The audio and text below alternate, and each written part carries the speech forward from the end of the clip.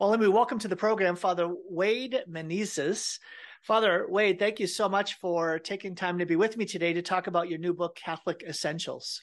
Oh, you're most welcome, Tom. It's great to be here with you today and all there at Sacred Heart Radio. And thank you for helping to promote the book. We've gotten a great response about it so far. Why do you think you've had such a good response? Because I think it presents really, as the title indicates, the essentials of the faith, right? 81 chapters, short chapters. No one chapter is over 4 to 4.5 pages. Most of them are around 3 to 3.5 pages. 81 chapters under 5 parent categories, Tom: morals, dogma, ecclesiology, the study of the church, the sacraments, and liturgy. And I like to consider this book, Catholic Essentials, Tom, which I'm holding up here, as the 1-2 punch, if you will, in a good way, the 1-2 punch as to the why of the church's teaching on that particular doctrine of the 81 doctrines that are presented in the book in the 81 chapters. You know, a lot of people, Catholic and non-Catholic, Tom, know what the church teaches, Catholics themselves, non-Catholics, like our Protestant brothers and sisters, for example, even our non-Christian brothers and sisters, like our Muslim brothers and sisters. Everybody seems to know what the church teaches, but very few can articulate the why, okay? And so I like to think of this book, Catholic Essentials, as the 1-2 punch as to the why. In a short, curt, yet loaded way, where I'm presenting the entirety of the doctrine so that we can become better apologists of the faith and better educators of the faith. Amen. I love that, Father Wade. So as you felt this call to put together this book and came up with these different short chapters, a number of things jumped out at me. You started with morals, and in there you cover a wide variety of topics. You know, the gifts of the Spirit, the fruits of the Spirit, the works of mercy, on and on and on. Why did you start there? Well, we're moral beings as human persons. That said, that answers the question you just asked: is why start with morals? Why start with morality? Because we're moral. What sets us apart from the brute animals? What sets us apart from the gases and the airs, the rocks and the minerals, the vegetative plants and flowers and crops? What sets us apart is that we're made in God's image and likeness, okay? We're a body-soul composite. We don't have bodies. We are bodies. And we don't have souls as human persons, human beings. We don't have souls. We are souls. Okay. This is a teaching from St. Thomas Aquinas. Okay. We don't have bodies. We are bodies. We don't have souls. We are souls. That's how intimate and intricate, Tom, the body soul compositeness is in the innate dignity of the human person. St. Thomas also goes so far as to say, look at it this way: where the angels are non-embodied spirits, the human person is an embodied spirit, okay? So this is what sets us apart. Now, when you look at those two components of the human person, the body-soul compositeness of the human person, as number 1803 of the Catechism says in its definition of virtue and virtuous living, virtue and virtuous living is the pursuance of the good, the true, and the beautiful in concrete daily actions. With what? With all 5 of the bodily senses: sight, smell, taste, touch, and hearing, and the 4 primary faculties of the soul, namely intellect, will, memory, and imagination. These 9 great gifts that are illustrative of the body-soul compositeness of the human person. This is what sets the human person apart as the only creature in the created corporeal world made in God's image and likeness. And so again, the gases and the airs, the rocks and the minerals, the vegetative plants, the brute animals, they might tell us something about God, and indeed they do, because they're part of his creation. But we are a moral creature, and the only creature in the created corporeal world made in God's image and likeness. You know, you look at the beautiful rock formation in the desert mountains of Arizona. As beautiful as they are, they're immense. They're so large and tall and very little vegetative growth on them. And they're just beautiful, beautiful desert mountains. As beautiful as they are, they tell us something about God, but they're not made in God's image and likeness, right? Think of the fresh cut flower industry, all the varieties of fresh cut flowers. You name the flower, it's there, you know? the whole variety, the cactus family, for example, the blooming family, everything. They tell us something about God, St. Thomas Aquinas teaches, but they're not made in his image and likeness. And how about the greatness of the brood animals? Like, think of all the different dog breeds and cats and horses and cattle. You know, none of the brood animals are made in God's image and likeness. Although I think cats think they are, okay, but they're not. Okay, I want to make that clear. Cats think they are, but they're not. Okay, actually, I love cats. Cats are all right. But anyway, my point is here. Why did I start with morals? Because we are set apart. That's why. And then why the other 4 parent categories of dogma, ecclesiology, and sacraments and liturgy? For the formation of the whole human person. The 5 parent categories with the 81 individual chapters falling underneath them. So, Father Menezes, I love that. You sound like a systematic theologian. It was very clear, very ordered. There's a lot of mercy there, Father. A lot of mercy there, Father. I really like that you're a father of mercy and you're showing it to us. Now, you lead with mercy. And I was thinking, okay, I see what you're doing here, leading with mercy. But you talk about the 12 works of mercy. Here's my question. Among all of these works of mercy, whether the corporal or spiritual works of mercy, which one do you think is most needed to be manifest and demonstrated by the church today? That's a great question. And dare I say it's a trick question, because precisely there's really no wrong answer here, Father. You can kind of go anywhere you want with that. You're gonna get it right. So, well, precisely as a father of mercy, I want to stress that the 14 works of mercy, which again show what? They show the illustrative reality of the body soul compositeness of the human person. 7 of the 14 are the corporal works of mercy, from the Latin corpus, meaning body.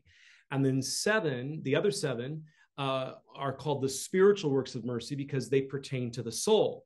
So this is a great follow-up question to what we just said.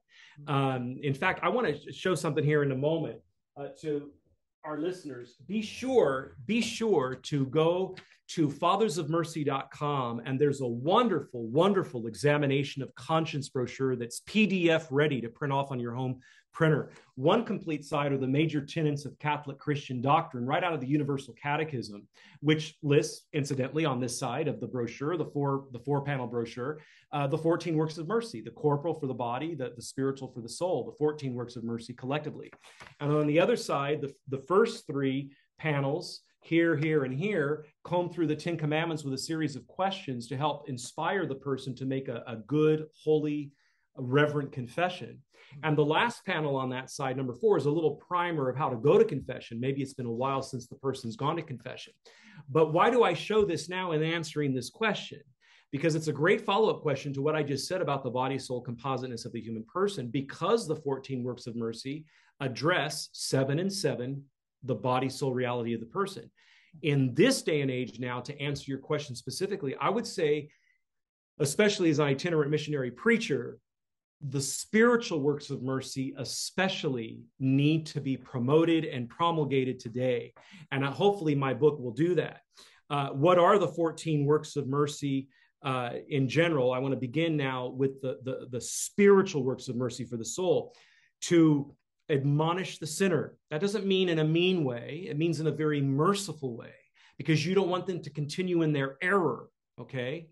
You don't want them to continue in an erroneous conscience, for example, a conscience that's in error, the opposite of a conscience that's rightly formed, because they may be sincerely ignorant that they're sinning, and that has to be taken into account. But to admonish the sinner, to instruct the ignorant, to counsel the doubtful, to comfort the sorrowful, to bear wrongs patiently, to forgive all injuries, and to pray for the living and the dead. We offer suffrages upon the person's death, giving them to the mercy of God even after they've died. Now, I'd say those in this day and age, especially with the secular humanistic culture in which we live, are especially important, Tom, to answer your question directly. But the Father of Mercy in me doesn't want to do away with the corporal works of mercy, which are just as important. So I want to say those as well. To feed the hungry, to give drink to the thirsty, to clothe the naked and visit the imprisoned, to shelter the homeless and to visit the sick and to bury the dead. Okay. So these 14 works of mercy are a great blueprint throughout the entire liturgical year, but especially during Lent and especially during Advent. If a person, and I state this in the book, let's say you're having trouble coming up with some positives to do during Lent, because we tend to think of Lent as doing the negative, doing negatives. I'm going to give up this. I'm going to give up that. I do it every year. I give up cauliflower and I give up green peas for Lent every year. Okay. All right. And I'm very heroic. Hey, at least you didn't say I give up giving up things. All right. At least you didn't do that. All right. Right. So that's what I mean by a negative. We're going to give up something. Well, what about doing something for Lent? In other words, in the positive for Lent. So you want a blueprint of what to do for Lent? Here's your 14 works of mercy. The other blueprint for Lent and Advent are the 3 eminent good works, which also have their own chapter in the book. The 3 eminent good works. What are they? Prayer, fasting, and almsgiving. So I'd say, as an itinerant preacher in my line of work, there's a special emphasis in the Fathers of Mercy preaching apostolate on the spiritual works of mercy, but that by no means negates the reality of the corporal works of mercy. That's Father Wade Menezes, who's with me today. And I just, if you're watching this video, you'll see his page for his book on SophiaInstitute.com. Sophia Institute Press is publishing his wonderful book, Catholic Essentials, A Guide to Understanding Key Church Teachings. You can go right to the page. It's right here on SophiaInstitute.com, which is the book for the press itself. Lots of amazing books here. It's a wonderful publisher. I love to support them, and I'm loving having you on today, Father Menezes. And again, I encourage you, you can go here and you can get the book as a paperback or as an ebook, which is immediately downloadable and usable by you. Again, SophiaInstitute.com if you're listening on the radio, and you'll be able to find, if you can just go into the search button at the top, type in Father Wade's name, and you'll find the book very easily. Now, Father Wade, to be honest, okay, I'm going to show you I'm going to admonish, not quite the sinner here, but ask for 1. You gave me 14. You narrowed it to 7. You expanded to 14 again. I'm going to go after 1. I'm going to say, it's sometimes called comfort the sorrowful or comfort the disturbed. In my own work in the church, I find a lot of people disturbed, whether they're disturbed at what's happening in the church itself, what's happening in the broader community, or what's happening in their own home, especially if they have teenagers or kids that are impacted by something that's a very dark thing, not your book, but this smartphone, which is making people very unintelligent, and it becomes a source of tremendous darkness entering their lives, and they're very disturbed. They're disturbed about their sexual identity. They're disturbed about their sense of who God is. They're disturbed about their sense of, do I belong? Where do I belong? To whom do I belong? It strikes me that it's a tremendous act of mercy to bring to bear the church's spiritual good to comfort the disturbed. What do you think about that? I agree with you wholeheartedly. And this is why it's precisely a work of mercy, quote, end quote. You know how I define mercy? Let me tell you. Mercy is who God is. It's love's second name. God is more interested, Tom, in our future than in our past. He's more interested in the kind of person we can yet become than in the kind of person we used to be back in our past. While indeed taking our sins seriously, no doubt, whether mortal or venial, God never, ever, ever takes those sins as the last word. Why? Because he knows he's made us in his image and likeness, which we've already discussed. He knows he calls us constantly to himself with the life of his sanctifying grace. And he knows he is our God, who is bigger than any sin we might ever, ever commit. Even the most hideous and wicked mortal sin, he's bigger than that. But we have to be there, willing to receive his mercy. And as the 3 most recent popes have told us so very well, the receiving of mercy is predicated upon the acknowledgement of the reality of sin. So whether they're sorrowful or they're disturbed, being disturbed, is on their own account through a sinful life, or through, objectively speaking, what they see a loved one going through or what they see the world going through with increased violence. We have to acknowledge God's mercy, yes, call that mercy into our life, but first acknowledge the reality of sin. We can shout down how the violence has increased in this country as long as we want, as loud as we want. But if we do so without acknowledging the reality of sin, which comes first in order to be able to call upon God's mercy, we're not going to get anywhere. We have to acknowledge sin in our own lives. We have to acknowledge sin, objectively speaking, not subjectively speaking, in the loved one's life that we see going down a path, because we know what the church teaches. And if they're going against that, what scripture, tradition, and the magisterium teach, we want to help them save their soul. We want to call them back. That said, we're judging in that case objectively, precisely because we know the truth. We're not judging subjectively. But we have to acknowledge sin, and the same in the world around us. We have to acknowledge that sin is in the world, but Christ has overcome sin, and he offers us the Father's mercy. This is why I love so much the fact that our Lord reveals to Saint Faustina the title of confession as the sacrament of penance, as a tribunal of mercy. A tribunal is a court, Tom. We think of the marriage tribunal of a diocese. It's a court that judges. That's what a tribunal is. And our Lord's telling Saint Faustina that Holy Confession, one of the 2 sacraments of healing and one of the 7 sacraments total, is the tribunal of mercy. It's a court of mercy. Okay? So who's the tribune? Who's the tribune running the tribunal? Our Lord Jesus Christ. Who was the tribune during our Lord's time when he walked the earth? The tribune was the one sanctioned by the Roman government to defend the guilty party. What we would call today in the United States, the modern day public defender, who's assigned to the guilty party, even free of charge, okay, by the county, and defends the guilty party free of charge. Our Lord's your tribune. He's my tribune. He's everyone's tribune in the sacrament and tribunal of mercy confession. Who's the just judge in the tribunal of mercy? Who's the just judge? Every tribunal has a judge. It's the Father, his heavenly Father. And the Father and I are one, he tells us in Scripture. And then I like to think of the Holy Spirit as a juror in the jury box off to the side, being there present to guide everybody present in the truth of love and in the truth of mercy. So whether the sorrowful reality or the disturbed reality of the individual comes from within the individual, comes from without the individual because they're sorrowing or disturbed at another person, another loved one, or a leader or whatever, or whether they're sorrowful or disturbed at the world. The fact is, 2 things: God's mercy and the reality of sin. In fact, God's mercy is predicated on the reality of sin.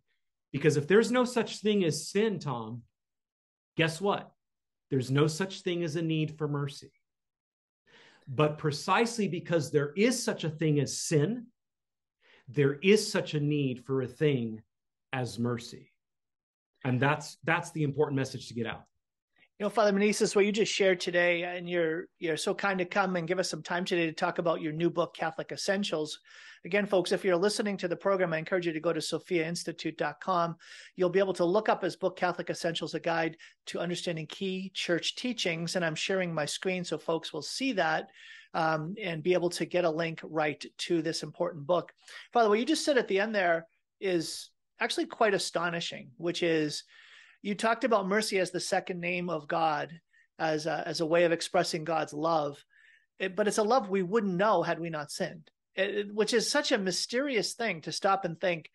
I get to experience a particular manifestation of God's love only when I have betrayed him, when I have failed to follow his love, I've failed to honor his love. Especially when we do something like sin, we're becoming hateful to ourselves. We experience the hateful quality of sin. And so the last thing that we consider ourselves is to be lovable.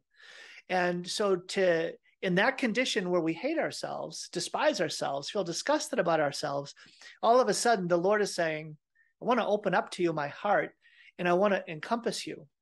I want to immerse you in a love that says, I'm not relating to you based on that action. I'm relating to you on who you are in my eyes. That is so amazing. That's so amazing. But Father, I want to say this.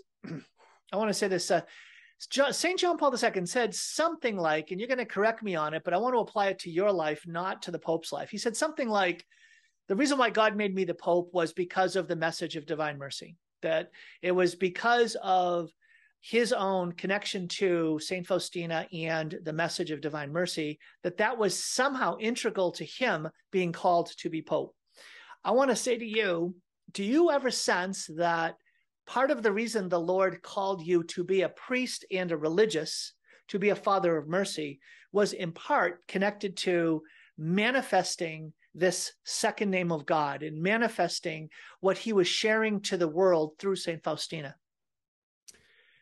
As a father of mercy, yes, but there's never been a particular revelation to me about that. My goal has always to just be simply a faithful priest who does not want to give his own teachings, his own agenda, but rather springboard from the bride of Christ, Holy Mother Church, which he left in his stead from his Ascension Thursday till he comes again, to act in his stead as his bride, which we know through her four marks: one, holy, Catholic, and apostolic, which we profess the truths of this bride in the creed every Sunday at Mass with some 40 plus truths and 12 articles.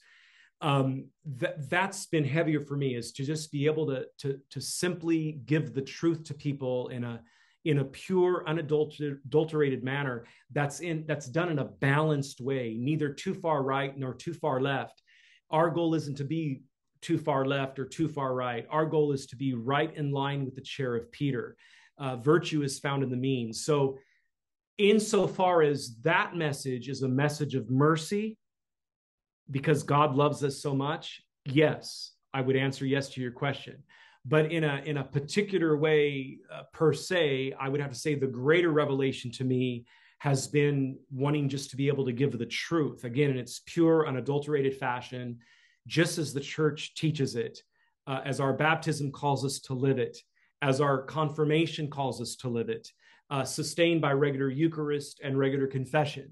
And this, whether one be in holy orders or in marriage, the sacrament of matrimony, or single in the world, or through widowhood, single in the world, be able to live our Vatican II confirmation mandates and our Vatican II baptismal mandates, that every baptized Christian is called to give to the other the great message of salvation in Jesus Christ. That's from the Vatican Council's decree on the missionary activity in the church. And from the document on the laity, especially for the laity, not the clerics, but the laity, upon all Christians rests the noble obligation to give the message of salvation to all, brought about in Jesus Christ. Father Menezes, I gotta say, you're really good at this. You are very articulate. You're very clear. It's very organized. I love it. You're like the easiest guest I've ever had. This is wonderful. You got a gift. And folks that are listening on Sacred Heart Radio, you know, from EWTN, when you get to listen to the programming or you watch them, you're very familiar with Father Menezes. And folks, if you're listening, especially if you're a man and you're in Northern Idaho, you're in Eastern Washington, or in the sounding, within the hearing of this, Father Menezes is coming out to lead a men's retreat in Coeur d'Alene, coming up in middle of October. I'll give more information about that after the interview. You don't want to miss the opportunity to spend a weekend with Father Menezes and to be able to really bask in and really soak in this amazing teaching. But today we're talking about Catholic Essentials, a guide to understanding key church teachings, his new book published by Sophia Institute Press. Father, you mentioned there these. Oh, you have something more to say here? Go. Yeah, I do. I'd like to just comb through some of the chapters, some of the 81 chapters that have really resonated with people that I've been hearing back from via email or voicemails or letters. Some of the things that have really resonated with the different individuals about the book. So I'm going to give 16 or 17 different of the chapter titles that fall under either morals or dogma or ecclesiology or sacraments or liturgy. But these are some of the ones that have really resonated with individuals. The importance of a rightly formed conscience and how that is achieved. For example, not only on a continuum, but especially during voting season, right? The importance of making an annual spiritual retreat, whether single or married or widowed or a consecrated religious or a diocesan priest, the importance of an annual spiritual retreat. The difference between mortal sin and venial sin. The theology of the body in the day and age of transgender ideology, the 7 capital sins and their opposite corresponding capital virtues, Why is it wrong, morally illicit, for a man and woman to live together before marriage? The harmony of faith and reason, the human soul and its immortality, God's mercy and the end times, superstition, the antichrist, the four last things, death, judgment, heaven, and hell, three of which will apply to each one of us personally: death, judgment, heaven, or hell. The baptismal priesthood versus the ministerial priesthood, one of my favorite topics, how the two priesthoods differ. One's a sacrament, one isn't, okay? But yet both partake in the threefold office of Christ as priest, prophet, and king. The doctrine of transubstantiation, especially during this 3-year Eucharistic revival, right, called for by our bishops, from Corpus Christi 2002, this past June, through Corpus Christi of 2025. Worship and veneration and how they differ. We give worship to God, but we give veneration to the angels and saints. The proper placement of the tabernacle inside of a church building. What's the church's preferred hierarchy for the placement of the tabernacle? That's a big one, okay? The benefits of making a frequent confession. And by that, I mean once a month. So these are just some of the topics, Tom, that I think that I know because by what I've received in the feedback, some of the chapters that have really resonated with individuals. That's awesome. I'm not surprised. Folks, if you're listening or watching this interview, his book, Catholic Essentials, it's very accessible, but that doesn't mean that it isn't profound. What Father shares in the book is very succinct, but it's also very profound.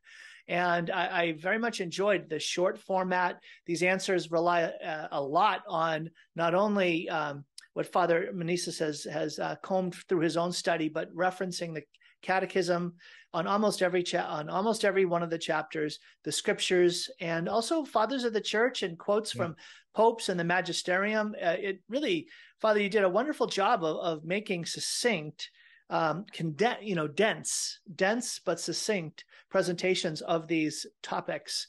I have a question. Which chapter did you like which chapter or which section did you enjoy writing the most, and which one was the hardest? Oh, that's a difficult question, Tom. That's a curveball, man. That's a curveball question. I gave you two sides, so you can answer one, and then hey, look, I know you're going to dance your way around any one of these, so you're going to say they're all difficult. I love writing. I guess it's my journalism background. I love writing. I love researching the church's teachings. I love the saints and the fathers. By the way, it's funny that you just mentioned that about the scripture quotes in the church fathers and saints, because every one of the 81 chapters begins right after the title of the chapter, which names the doctrine that we're going to look at now. Right after that title of the doctrine, the title of the chapter, comes a scripture quote and a church father or saint quote that sets the theme for that particular chapter to embolden that chapter's teaching by the church. And that's something that's resonated with people. They love the fact that each chapter kicks off with a scripture quote and a church father or saint quote that's pertinent to that particular topic that's then being read. I'd have to say that I love the sacraments and liturgy very, very much. As a priest, they're dear to my heart. I'd have to say that as far as enjoyable goes, I really enjoyed writing the chapters under sacraments and liturgy. I can honestly say that none of them were too difficult to write. I love the faith. I love reading about the faith. I love the Universal Catechism. I'm host of EWTN Global Catholic Radio's Open Line Tuesday every week. So that's a fast-paced call-in show, as the title insinuates, Open Line Tuesday. So Open Line means a call-in, fast-paced show where the individual asks questions. So I do this weekly and answer the questions. And not that I don't have my sources at my fingertips. Often I do, but praise God, most of the time I'm able to just give the 1-2 punch on Open Line Tuesday as well. So nothing was really too difficult of putting the book together, but it was time-consuming. I do some of my best writing between 3:30 and 5:30 in the morning. I'm an early riser. That's some of my best quiet time and my best, most focused time, especially with my travels and my preaching on the road. So yeah, I would say that I particularly love sacraments and liturgy, and that everything had a concerted effort for all 5 parent categories and all 81 chapters had the same concerted effort to put together a good product. Well, can I ask a question about the section on liturgy? So Sure. I really was struck by what you shared about reverence in the liturgy, and that's a big theme these days. Lots and lots of folks, especially with the rise of the traditional Latin Mass, and people are one of the reasons that people tend to move towards that is around the theme of reverence. I'd love to hear your thoughts on the fundamental place that reverence has in the sacred liturgy. Well, reverence comes from the word meaning to revere, to give honor to, even to give glory to if it's God. And that's exactly what we're doing in the sacred liturgy, the celebration of any of the seven sacraments, in a par excellence kind of way, the celebration of the Eucharist. We're giving glory to God. We're giving reverence to God. We're giving adoration to God. So reverence is all a part of this reality. So from the ars celebrandi of the priest celebrant, which is the Latin phrase for the art of celebration, from reverent movements to beautiful vestments to beautiful sacred vessels, everything that's worthy of glory and adoration and reverence toward God, to proper decorum by the congregational members in the pews, beautiful dress, receiving Holy Communion in a state of grace, not knowledgeable of any mortal sin on your soul, receiving reverently on the tongue or receiving very reverently in the hand by making a true Eucharistic throne with one complete palm open over the other complete open palm, and the audible amen for the ordinary form of the Mass, the body of Christ, amen. Some people ask me, Tom, what is the greatest liturgical abuse I see today? And I answer them quite honestly, the greatest liturgical abuse, the inaudible amen, or the non-audible amen, the body of Christ. Amen. You can't even hear the person. You can barely see them move their lips. Yeah. I would say that amen is Hebrew for so be it. The body of Christ. In other words, this isn't ordinary bread. This isn't ordinary wine. It's the body of Christ, the blood of Christ. Amen. So be it. I believe. More appropriately, it means I believe in an exclamatory fashion. I believe. And so this is an act of faith on the part of the recipient of Holy Communion when the priest distributes the sacred species. It's an act of faith on the part of the individual recipient to make that act of faith, because that's precisely what it is, and make the audible amen, to say the audible amen. But from dress to decorum, and not only on the priest's part, but also on the congregation's part, and not only on the congregation's part, but also on the priest's part, lectors, acolytes, servers, lectors dressing appropriately, reading the word beautifully in preparation for the proclamation of the gospel that we're about to hear. Slight pauses in between the readings to just gain in intellect what we just heard proclaimed. These are all elements of that. The Eucharistic fast, make sure that you've fasted the Eucharistic hour. No gum in church. With the exception of medication and water, we need to practice a true Eucharistic fast of 1 hour before reception. So all these things come into play in the reality of reverence. Mm-hmm. So, Father, last question. You wrote the book, Catholic Essentials, A Guide to Understanding Key Church Teachings, Sophia Institute Press. I'll share information after the end of our interview, Father. When popes talked about, I think it was Pius XII, talked about ages of decay versus renewal in the church were marked by decay or renewal in dogma, morals, and liturgy. And these are the three of the pillars of what you write about in Catholic Essentials. As you think about this moment in the life of the church and what's at stake in it, a moment of decay versus renewal, how do you see those three dimensions playing out in helping to foster renewal and avoid further decay? Well, first of all, let me say this. It's no secret that the church in her 2,000-year history has gone under particular trials and tribulations in 500-year intervals. So in the first 500 years, we had the great Christological and Gnostic heresies, namely against Christ and the Holy Spirit. Around the year 1000, 1054 or so, we had the great split between East and West, not so much over doctrine, but more over jurisdiction. Constantinople versus Rome. At around 1500, 500 years after that, we had the Protestant Reformation. And now in the 2000s, we have the great heresies of secular humanism and relativism. And I like to sum up and I'll do it now in a very short, pithy way, how we've gotten to the point we are today, okay? And this isn't the full story, what I'm about to say. By no means is it the full story, but it kind of sets the foundation of why we are where we are today, especially in a post-rationalist age, okay? And it's 5 politicos or 5 philosophers that I'll mention here. Here we go. Jean-Paul Sartre, the French philosopher, he emphasized human freedom, but denied human morality. Sigmund Freud stressed human instinct, but he suppressed the reality of the spiritual side or the spiritual aspect of the human person. Friedrich Nietzsche glorified the individual, but disdained the community. In fact, one of his more famous quotes is, "Hell is other people." Well, that doesn't sound too very other-centered, does it? It sounds very self-centered, right? And we live in a culture today that's very self-centered. Karl Marx, the founder of communism, Tom, did the opposite. He celebrated the community, but rejected the individual and individual rights, okay? And then Charles Darwin, and rightly so, was greatly enamored with empirical science, but he excluded the reality of metaphysics. That is in part how we've gotten to where we are today. And by no means do these 5 individuals, these politico-philosophers are the cause of the whole problem, but a lot of this has infiltrated the church, okay? Especially since the close of the Second Vatican Council. Not to blame Vatican II. Vatican II is solid as a rock.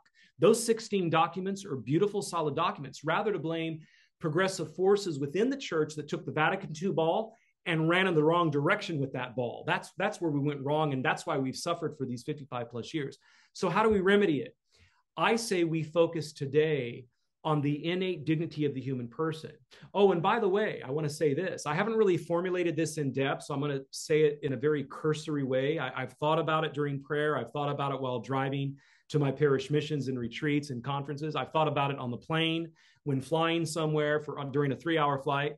And it's this. I've already mentioned how the church goes through particular trials and tribulations in 500-year intervals, right? Well, in the first 500 years, we have the great Christological age of heresy and the great Gnostic age of heresy, Gnostic meaning against the Spirit. In one sense, those 2 heretical ages or stages were combined within the first 500 to 700 years. But the fact is, they each attacked a specific divine person, the second person, the Son, and the third divine person, the Holy Spirit. Now, today, 22 years into the 3rd millennium, all the human life issues, abortion, euthanasia, unnatural marriage in its 6 major forms.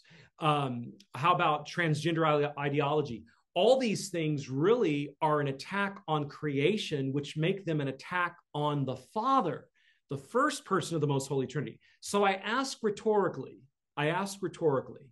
once you've gone through 3 major heretical stages or 3 major heretical ages that attack all 3 divine persons of the most holy Trinity, what's left but the second coming of Christ?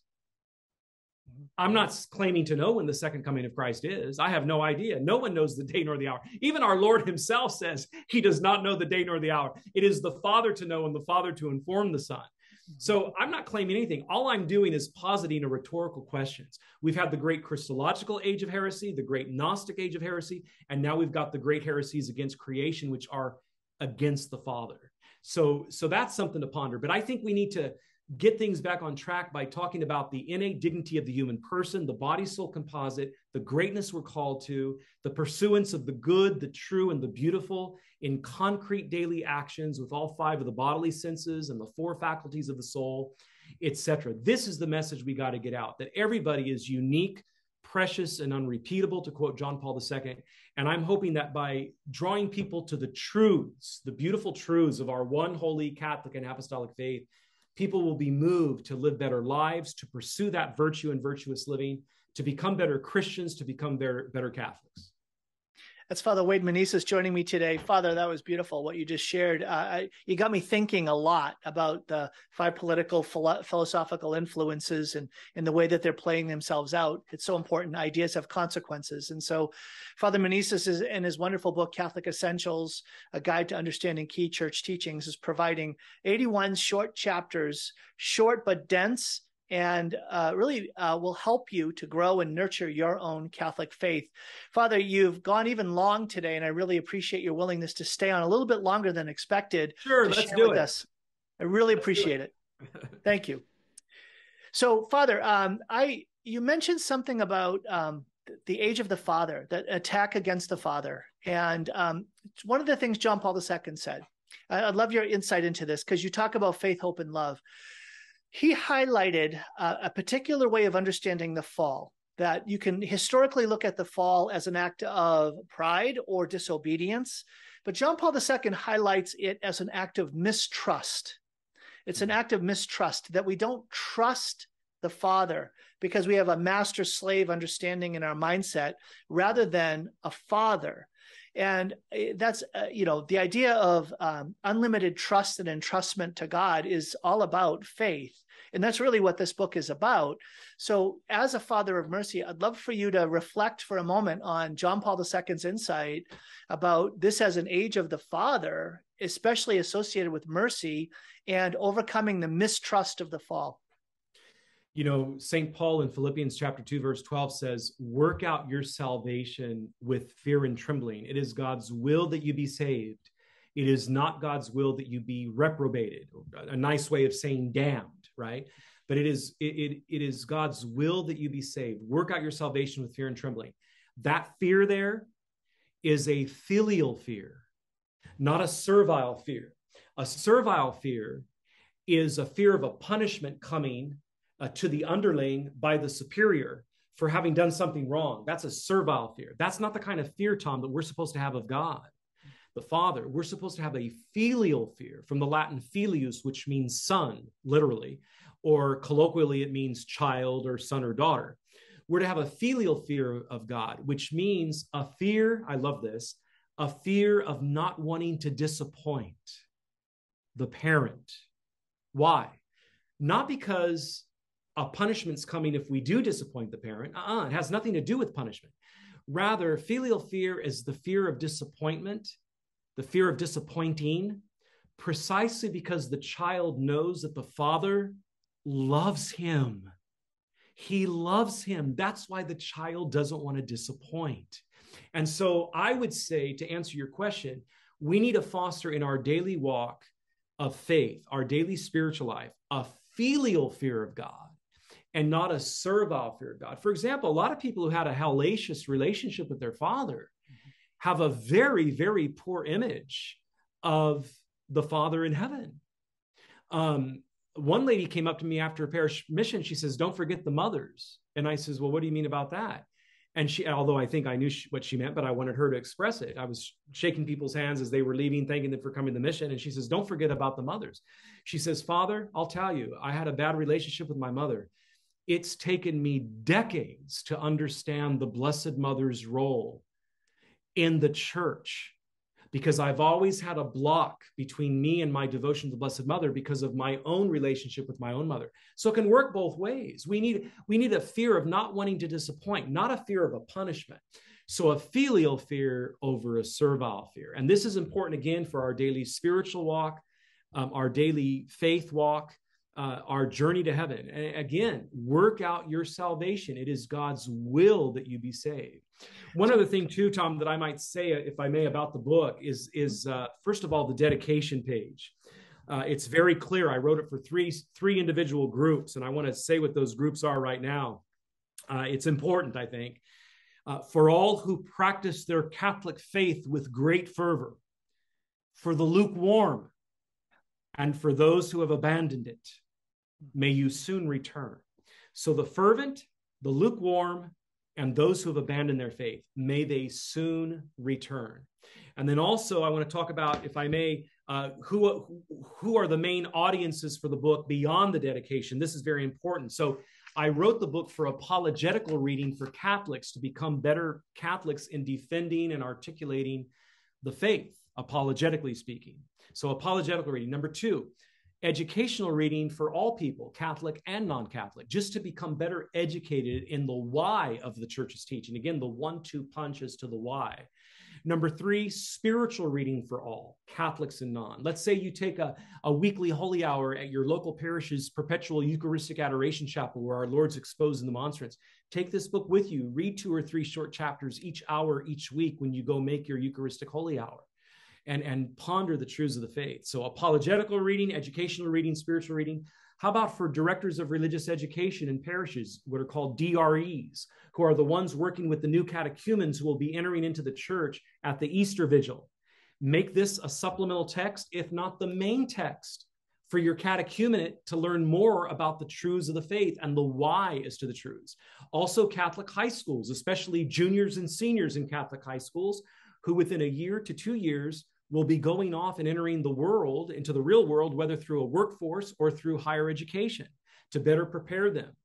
And then also for Book of the Club months at parishes, let's say that the men's group at the parish meets every Wednesday morning at 6:30 for an hour and a half till 8 o'clock before they drive off and go to their work. They could assign each other particular chapters, and then on that Wednesday morning over coffee and donuts, talk about those 2 or 3 chapters that the entire group read this past week. And I didn't know that. I didn't know that's why the church taught this or that about this particular topic. So Book of the Month clubs as well. So again, apologetical reading, educational reading, spiritual reading, DREs, directors of religious education, Catholic high schools, and Book of the Month clubs. Those are the top 5, but there's other audiences as well. Well, it's interesting, Father Menezes, you're talking today about your book, Catholic Essentials, and folks have been showing you the screen if you're here online watching this video. I do encourage you to go to sophiainstitute.com, sophiainstitute.com. You can just type up in the search bar the name of the book, Catholic Essentials. It'll pop right up. Father Menezes, this book is, I found it, one of the most valuable things I found about the book is I'm looking for books to put into people's hands that they're not going to just set aside. And one of the big things that stops them is it's daunting. It's too big. And your chapters are, again, we talked about them as succinct and dense, but they're, I want to say this, they're easy to read. Like, you're easy to listen to. You're very clear. Folks, if you're enjoying Father Menezes in this interview, it's like that in the book. It's very clear, the way that it's well ordered. And I have to say this, that the catechetical, the apologetic, the educational, it's the spiritual nourishment. I really found that, again, especially in the first parts of the book, but even dogma leads to devotion. Dogma informs devotion. And you go on from there. The last section on liturgy, it helps stir spiritual growth. I think that's going to be a lasting fruit from this book, Father, honestly, is the spiritual nourishment it will bring because it's accessible. Well, I appreciate that. And that is one of my main reasons why I wanted to keep the chapters short and succinct. Again, no one chapter, Tom, is over 4.5 pages. I think there's 1 or 2 chapters that might go into a 5th page, but that is it. Everything else is 4.5 pages or less. Quick read of a chapter in just 10 minutes. Right. And you think about it, for lots of folks, when they have their own personal prayer time, as they're growing in their use of their prayer time, they're looking for something to say, what can I take from 20 minutes to 30 minutes or 30 to 45? Have the book by your side. And you can include, right, in addition to a devotion, take and read a section of this book. It's called mental prayer. Mental prayer often involves reflecting on a spiritual text, a theological text. And your book, Catholic Essentials, really is, I believe it's already serving that purpose, but it will more and more. So thank you for doing this. You're very welcome, Tom. And I want to invite your listeners at Sacred Heart Radio to listen in to Open Line Tuesday, every Tuesday at 2 o'clock Central Time, which is 12 o'clock Pacific Time, and call in with a question on Open Line Tuesday. Would love to take their call. Try to see if you can trip him up, okay? Because I was not able to. I got a curveball. I didn't get a knuckleball in, Father. So we'll see. Maybe I'll call and I'll change my voice on Tuesday and ask a hard question. So there you go. There you go. Well, that's Father Wade Menezes, a Father of Mercy, today joining me on the program. I really appreciate the time and generosity you've given to us, Father. Thank you so much. You're welcome, Tom. It's been great to be with you today. Thank you so much.